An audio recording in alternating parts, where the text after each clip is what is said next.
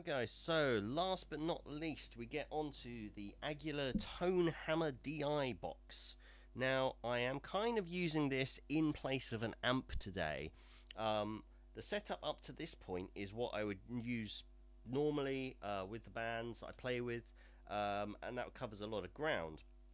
If I happen to play a gig and I can use my own amplifier, then I won't be using this box.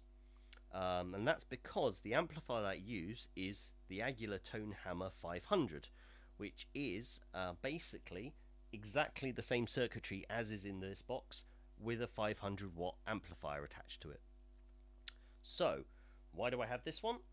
Because an awful lot of the time I don't get to use my own amp, and that would be my preference. I'd like to use my own gear more often, but a lot of the time we play small gigs or festival gigs where there's borrowed gear, and I'll either be plugging straight into the PA system or I'll be playing through a borrowed amplifier. Now just a sideline on this one, the DI box, DI stands for direct injection, and what that means is that the input, I'm taking a normal line output here because that's what I'm plugging into the system you're hearing this through, but the circuitry in here will also convert my input into a XLR output, and that's like the microphone leads that you'll see, and that's what will feed into a PA system. So direct injection is not actually that old an invention. Around sort of the 60s and 70s this started coming into use, but a way of feeding the signal of a bass which is actually too weak to feed into a PA system directly, converting that into a signal that the PA system can then amplify. So this box will do that, and it will also work with a borrowed amplifier in a way I'll describe in a second. Firstly, I just want to say the circuitry in this, the preamp in this pedal is the same as is in my amp, so it's something that I'm very used to, and that's why I like using this.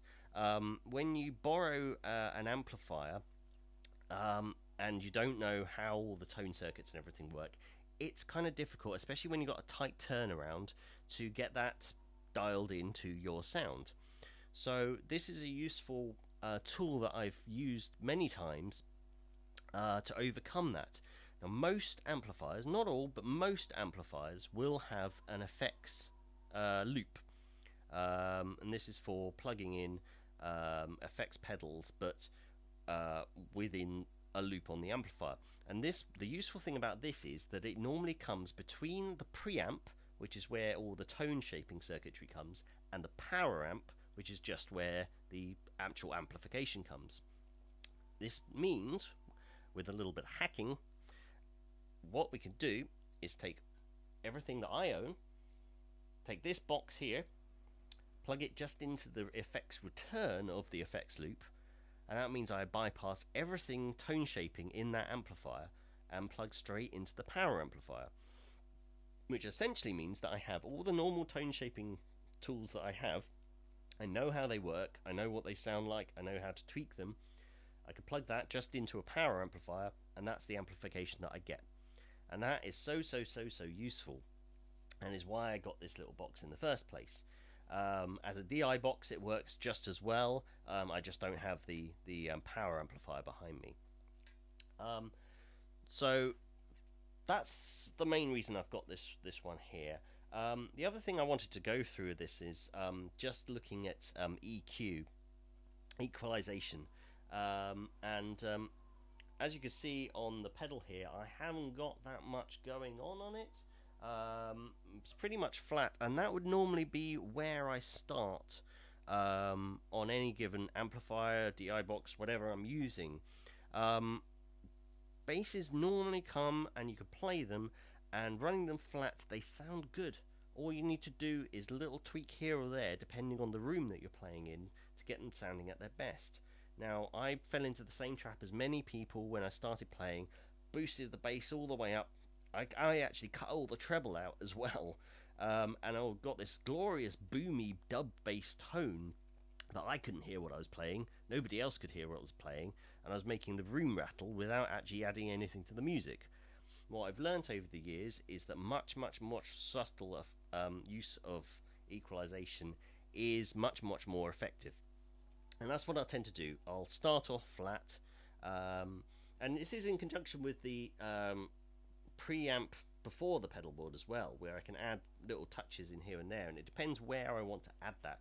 On this pedal, which is essentially simulating an amp for me, I'll normally add a little touch of bass. I won't tend to add a lot of treble at that end. I'm more likely to add treble at this end. The mid levels are also really useful. If you want a bit more punch, but you don't actually want to make the bass sound more boomy, then the mid frequencies are really useful to play with. Yeah, so I tend to keep that fairly flat, just tweak it as I go, and that's the final sort of step in my pedal board. So hopefully that's been useful for you, give you some ideas of stuff to work with.